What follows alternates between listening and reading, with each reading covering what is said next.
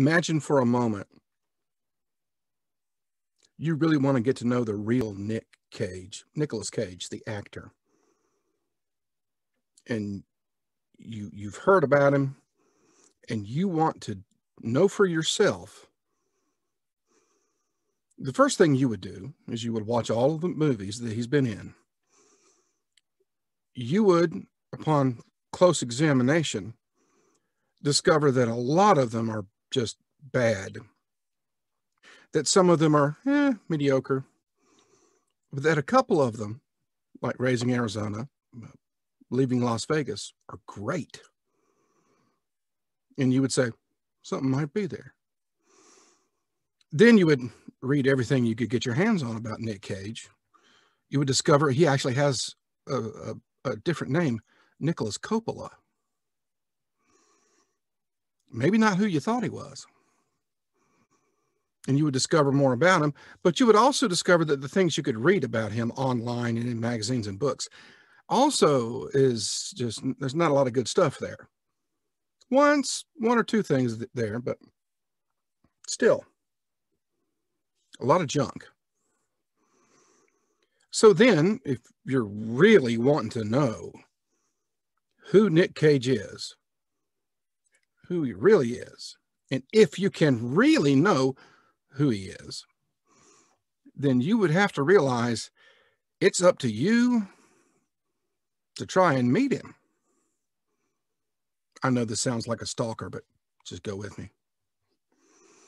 So then you would try and find out where Nick Cage lives. And you would want to go to that city, and you would want to find out where Nick Cage is frequently seen. And you would want to go to those places and hang out there. Maybe do some things there to spend your time there, so that occasionally you would see Nick Cage, catch a glimpse of him. Now, he might be in a disguise, wearing a hat or sunglasses or a scarf or a cape. It is Nick Cage after all. And you would discover that the more you were there, the more you would bump into him. And before too long, you'd be able to say hi because you were constantly running into him. Then you would begin to have a conversation with him on occasion and get to know him. And then after that time, you would be able to know all you wanted to know about who Nick Cage is, what he's like, and you'd be able to separate truth from fiction. Now, this little parable that I've set up, and that's what it is my personal analogy, personal allegory for what it means to pursue God and whether or not God actually exists. I have had several people in a kind of a challenging way, and some in a respectful way, ask me, how can you know God exists? Some people say, prove to me God exists. Show me the evidence. Well, I wish I could do that. I wish I could just, hand somebody a box and say, here's the evidence. And a lot of people do that with the Bible. Here's the evidence. But then a lot of people just choose to dismiss the Bible, which I don't think you can, fairly speaking, if you're going to be fair about it, you can't just dismiss the Bible. Okay? Because it's not just one thing. It's not, it's complicated. It's complex. The Bible has been mistreated and abused so much. But dismiss it? I don't think you can do that. But in this analogy, an analogy is not perfect.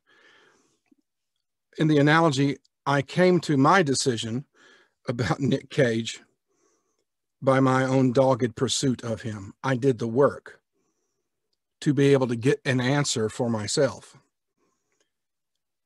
And I believe that if you, as a person, if you really want to know whether there is a God or not, you have to do your own work before you can find an answer that will satisfy you.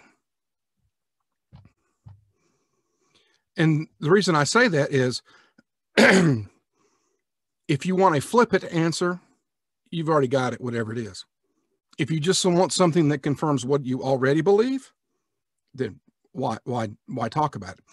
If you're seriously asking the question, the only answer that will satisfy you is the one that you come to through your own intellectual, spiritual, hard work. Because I can't hand you what I've done and say, here is the answer, because that's what I've done. Okay.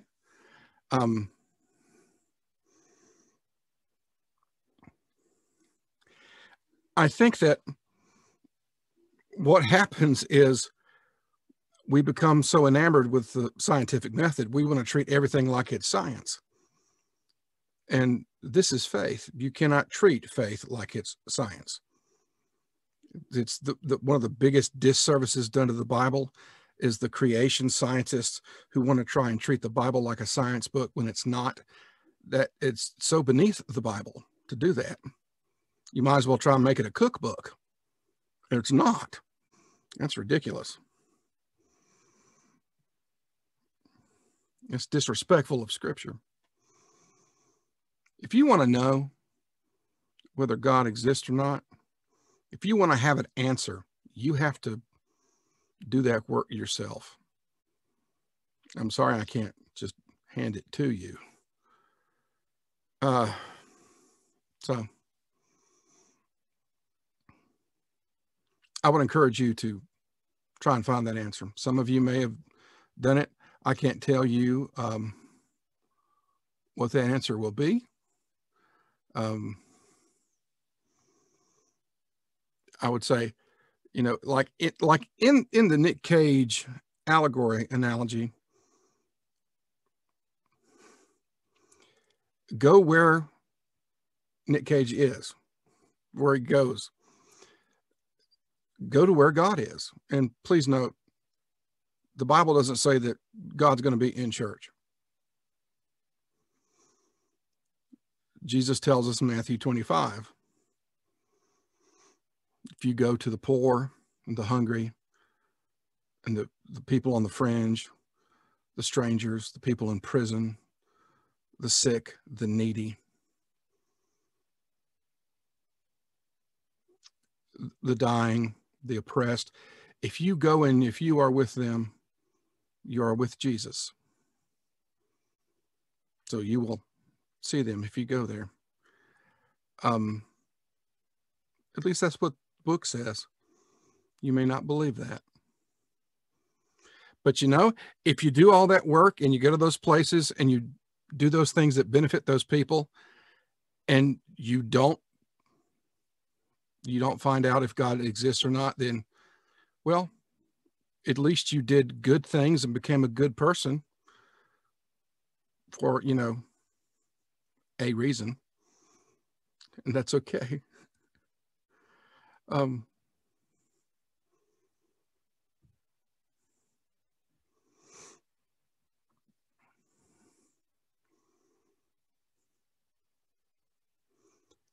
So if you ask me the question, show me the evidence, show me the proof, I have to answer you back with a question. How serious are you about asking that question? Because I can't just give you the answer. I can't just hand it to you. If you want to know the answer to that question, you will have to go find it if you really want it.